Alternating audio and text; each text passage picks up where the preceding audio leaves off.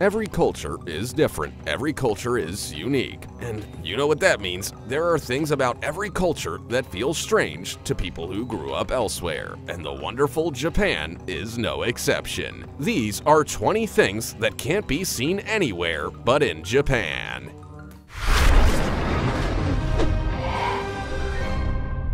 Number 20. Gundam Robot. Gundam is a Japanese military fiction media franchise, kind of like the Japanese version of Transformers with robots and animation. It's popular with science fiction and anime lovers alike, but it's no longer just science fiction or animation. It's the real deal. In 2020, engineers in Japan built a real-life mobile suit Gundam in Yokohama's Chinatown. The robot stands at 59 feet tall, which means it was made to scale, and weighs an incredible 25 tons. But the robot's no standing sculpture, it actually moves. The robot has 24 moving joints, including 18 flexible knuckles on each hand. It can also walk and even levitate in the air before coming back down to the ground. The robot was on display in late 2020 at the Gundam factory, and fans were able to enter an elevator to check out the robot from every angle. So who on earth would make a life-sized robot? But the robot was the brainchild of Mr. Masaki Kawahara, who was also responsible for making the life-sized Gundam in 2009 in Odaiba, Japan. After making that one, he expressed that he wanted to make one that moved, but the technology of the time held him back. Over a decade later, he was finally able to achieve his goal. Like this video, smash the subscribe button and click the notification bell right now, or this centipede will crawl on your face when you're sleeping. Now, it's time for the odd topic. Did you know that some sell sex dolls? Yeah, really, as you can see in the photo on the left. As for the photo on the right, you can see just a normal vending machine that only sells Coca-Cola, right? Wrong. Because while it sells Coca-Cola, the vending machine walks around delivering directly to customers. The future is here, and it's sex dolls on demand and walking robots delivering Coca-Cola cans. As always, let us know your thoughts in the comment section down below using the hashtag #OddTopic. Number 19. Miffy. Miffy is a character you'll spot in many parts of the world at one time or another. She's a fictional robot from a book with her own YouTube and social media channels and over 10,000 toys and products sold in various countries. Although Miffy is most famous in Japan, where she comes from. The first books with Miffy were published in the early 1960s, and since then, those books have been translated into over 50 languages with tens of millions of copies sold worldwide. She might be decades old, but her popularity just continues to grow. There used to be a Miffy metro train in China, and there's a dedicated Miffy cafe in Japan that remains popular to this day. You don't even need to watch Japanese TV to get your fix of Miffy, since Miffy TV shows have been arriving on Cartoon Network in the USA, KRO in the Netherlands, Super RTL in Germany, Tiny Pop and ITV in the UK, ABC in Australia, NHK in Japan, and even Tooniverse and EBS in Korea. Everywhere you look, there's something Miffy related to grab your attention. Number 18. Octopus Head Massager.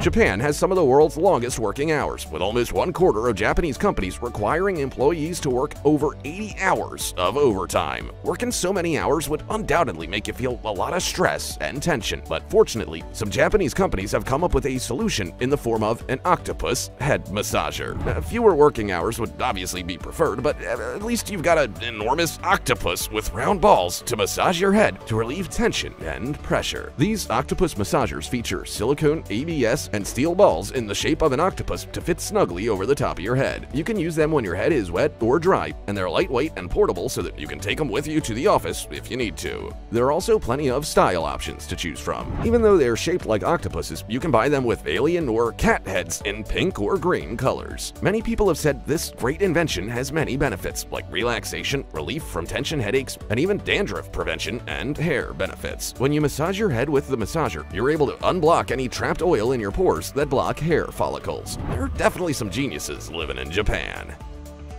Number 17. Shaped watermelons. A watermelon's natural shape isn't very convenient for most people and businesses. They're hard to stack in grocery stores and can roll out of your fridge far too easily. As watermelon is an incredibly popular fruit in Japan, they decided to devise a solution and create square watermelons. The square watermelon was made in Zensuji City, Kawaga Prefecture, which isn't one of the top watermelon producers in the country. Farmers started growing their produce in square containers and removed them when they were tightly packed.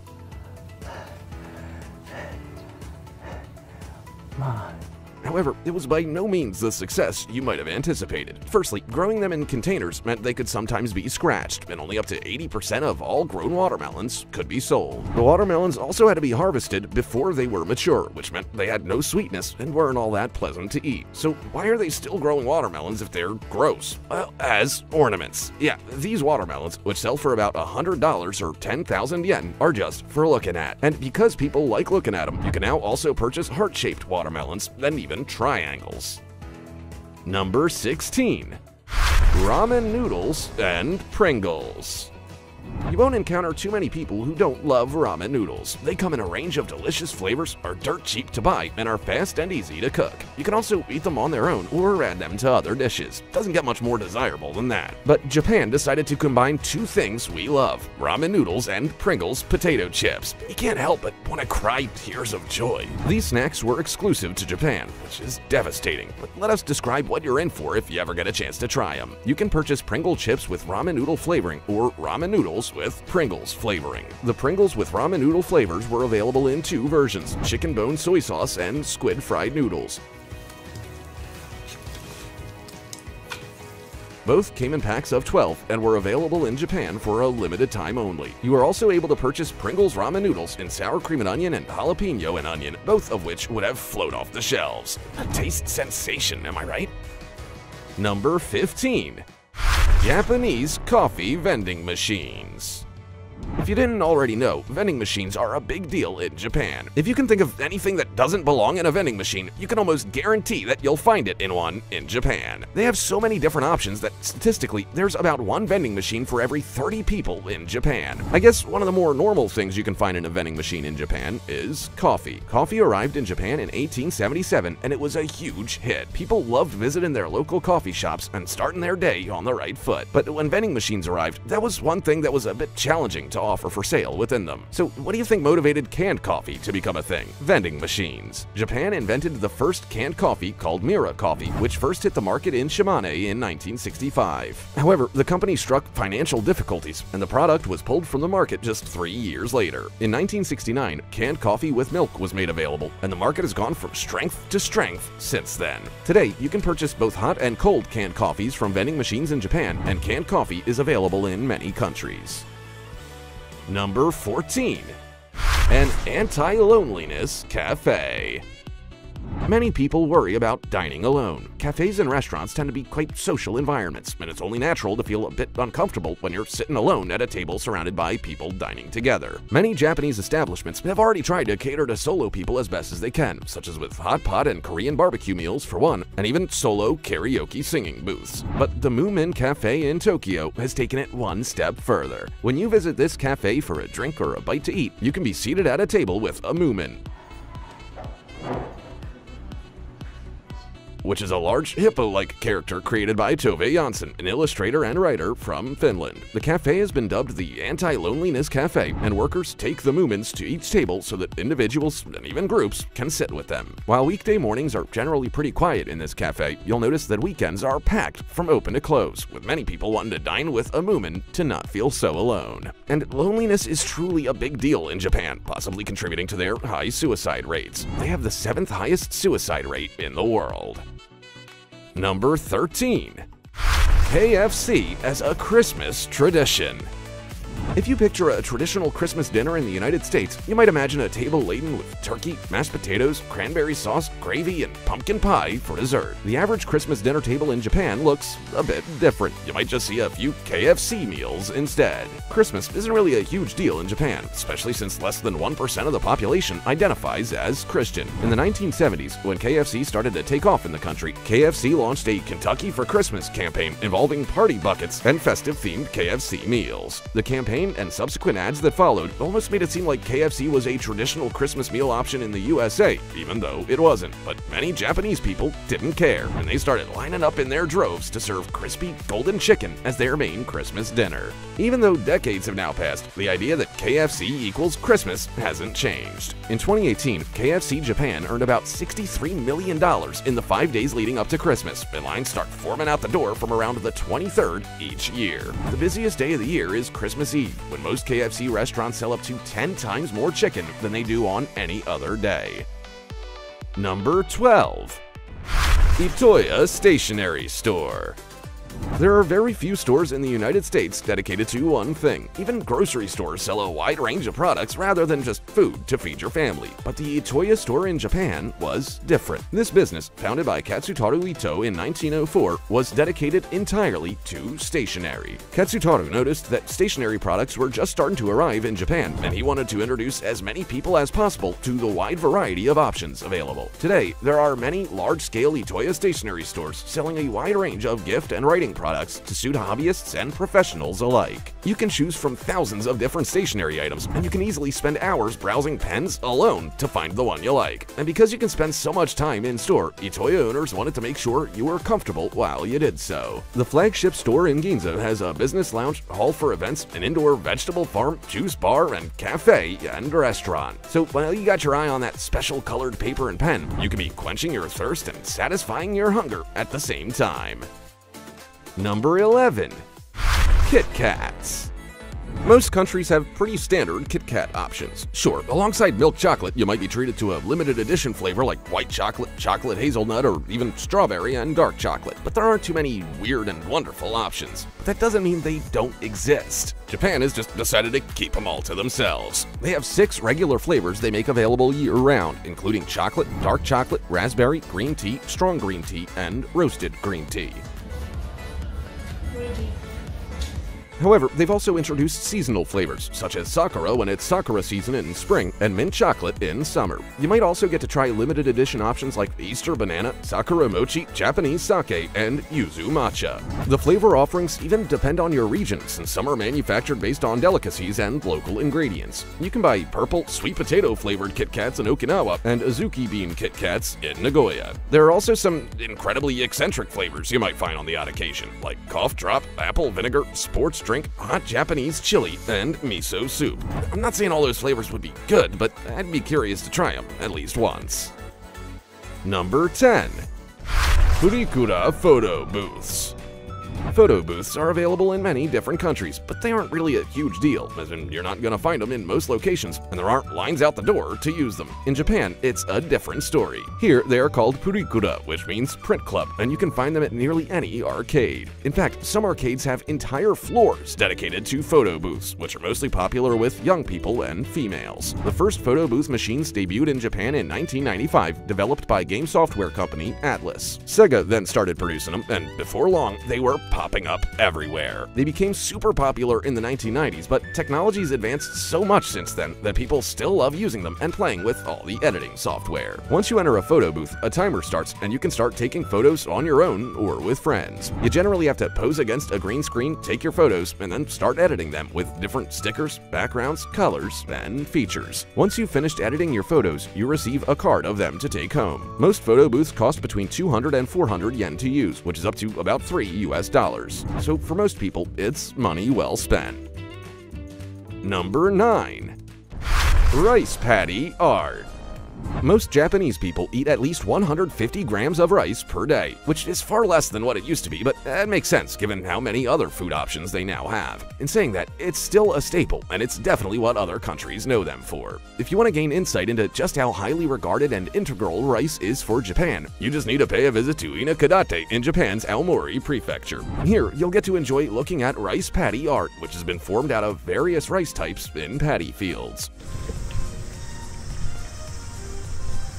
In the early 1990s, townspeople in Inakarate were trying to come up with a way to revitalize their village and welcome visitors. Learning that their village had been growing rice for over 2,000 years, they decided to honor the history by using their paddy fields as canvases. Villagers got to work with 4 different heirloom and modern rice strains to create big pictures in their fields, which subsequently attracted thousands of visitors to the area. Since 2003, they've made some pretty incredible works of art, such as the Mona Lisa, Gone with the Wind, Star Wars, and even Godzilla. As you might imagine, a lot of planning goes into these pictures. Villagers meet each April to decide what to plant for the year, and farmers sketch designs on computers to work out how to plant the rice. Hundreds of people are involved in the entire process, which can sometimes involve forming agreements with landowners to create some of the larger pictures. Number 8. Foot baths on a train. After a hard day at work, you might look forward to getting home so you can relax. But if you live in Japan, you'll likely first have to take the long journey home by train. You've already spent a long day on your feet, and now you have to stand on a train if you're not lucky enough to nab an early seat. Although, if you take the Toreyu Tsubasa train that travels between Shinjo and Fukushima, you might get to start your after-work relaxation routine before you even get home. This train has foot baths, so there's no reason why you can't soak your feet and get rid of the stresses of the day before stepping foot in your front door. The foot bath Shinkansen, as it's known, is an older E3 bullet train that's been renovated to include foot baths in the end car that you can book for 15 minutes if you're a foreign traveler or have included in your regular pass when you reserve your seat. You show up to the foot baths 10 minutes before your appointment, take off your shoes and socks, and wait for an attendant to guide you to your booked bath. You can then enjoy 15 minutes of pure luxury. This train also has a bar and lounge car with food, wine, beer, and sake, so there's certainly a lot to love if you book a spot on this train. Number 7. Okunoshima Island. Okunoshima is quite a unique part of Japan. It's a small island in Japan's inland sea and forms part of Takehara in the Hiroshima prefecture. You can access it by ferry from Omishima and Tadanuomi, and it's quite popular for people wanting to utilize the many walking trails, historical areas, and campsites. The island is also renowned for its rabbit population. Most of the rabbits are pretty tame, and many will even approach humans. While it's a great tourist hotspot today, that wasn't always the case. This island used to be a poison gas factory for chemical warfare in China during World War II. In 1925, the Imperial Japanese Army Institute of Science and Technology started a secret program involving the development of chemical weapons, and a chemical munitions plant was built there in 1926. Over 6 kilotons of tear gas and mustard gas were made there. Interestingly, Japan signed the 1925 Geneva Protocol, which banned chemical warfare use. However, the protocol said nothing about chemical weapon storage and development, but they clearly didn't want anyone to discover what they were doing because they kept their plant a secret and even removed records of the island's existence from some maps. Number 6. Train pushers. The railway system in Japan is massive, and most people use it to get to and from work. And because so many people rely on it to get to work on time, it's known for its promptness. All trains must leave on time at all costs. But how do they ensure that trains leave on time? Excellent schedules and plenty of trains help, but they also hire pushers during rush hour traffic. These people are tasked with the job of pushing people onto trains to fit as many people as possible in them in the shortest amount of time. People are literally packed like sardines, and you can see proof of that when you watch trains take off with people's faces squished against the windows.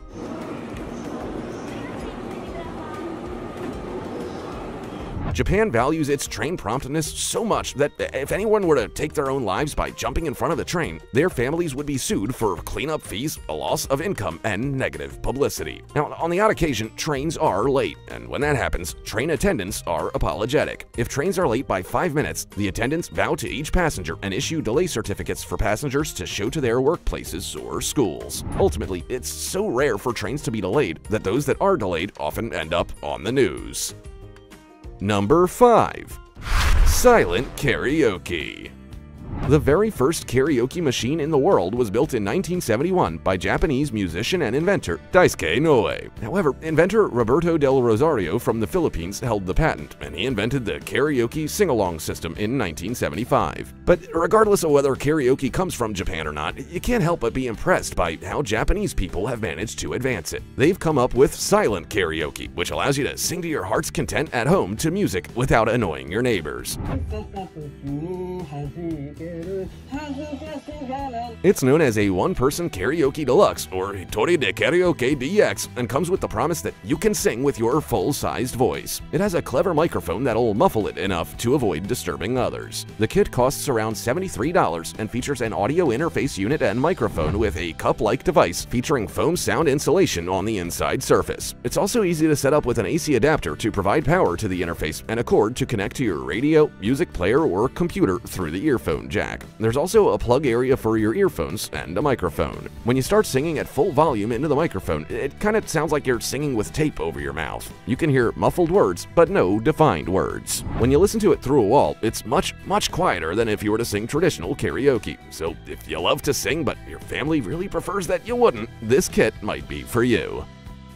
Number 4. Water-saving sink.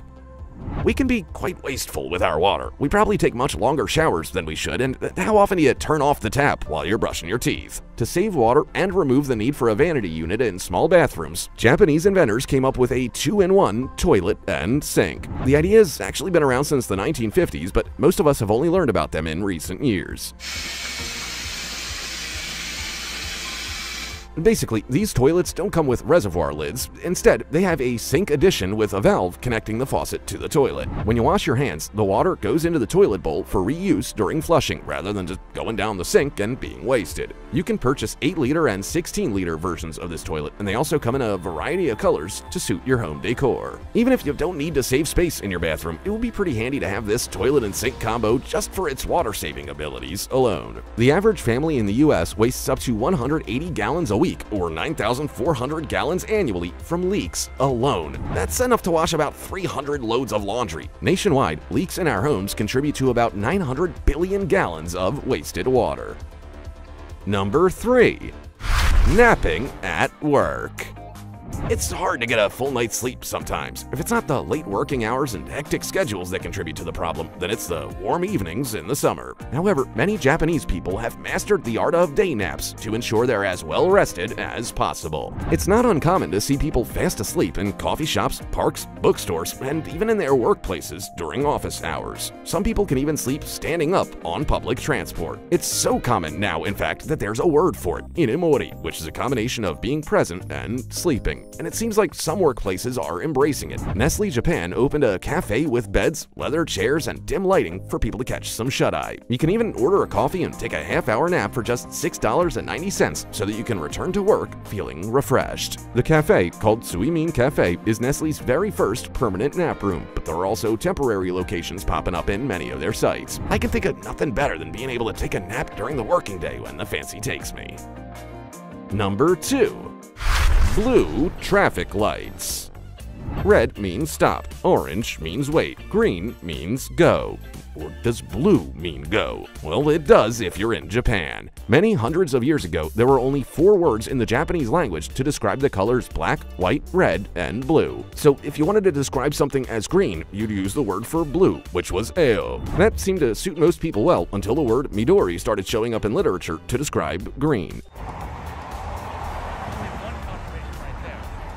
Midori means sprout, and sprouts are green, but the word eo still stuck around. It's not uncommon to see businesses selling eo ringo, which are blue apples, but they're green. And green bamboo is called eodake, which actually means blue bamboo. So you can imagine the confusion with traffic lights. They used to be green, but the government continued to use the word eo, which means blue, which is confusing. So the government decided to compromise. While international traffic laws mean all traffic lights must be red, orange, and green, the government decided to use the bluest shade of green they could find. It's technically still green, but it looks blue, which makes the use of eo far less confusing. Number 1. Cleaning classes. Most schools have cleaners. After the students have left for the day, cleaners will come in and clean up after them. In fact, that happens in many people's homes, too. Once the kids go to bed, parents will do a quick sweep of the house to make sure their toys are in their rightful places. In Japan, kids take a more hands-on approach to cleaning, and you'll be wishing we had the same practices here. In Japanese schools, students learn to take personal responsibility from an early age. About 15 minutes before the end of each day, all children get stuck in with brooms, vacuum cleaners, and cloths to clean their classrooms, restrooms, and all school spaces. Not only does this save the school from having to hire cleaners, but it gives the kids a chance to wind down after learning, socialize with their friends, get some exercise, and have respect for their surroundings. If they learn that they have to clean the spaces they use, they might treat them with a bit more respect and not mess them up as much. If you haven't been to Japan, it might be time to schedule a visit. I mean, who doesn't want to be able to take a nap at work or enjoy KFC for Christmas dinner? Have you been to Japan? If so, what's your favorite part about it? Also, check out our other cool stuff showing up on screen right now. See you next time.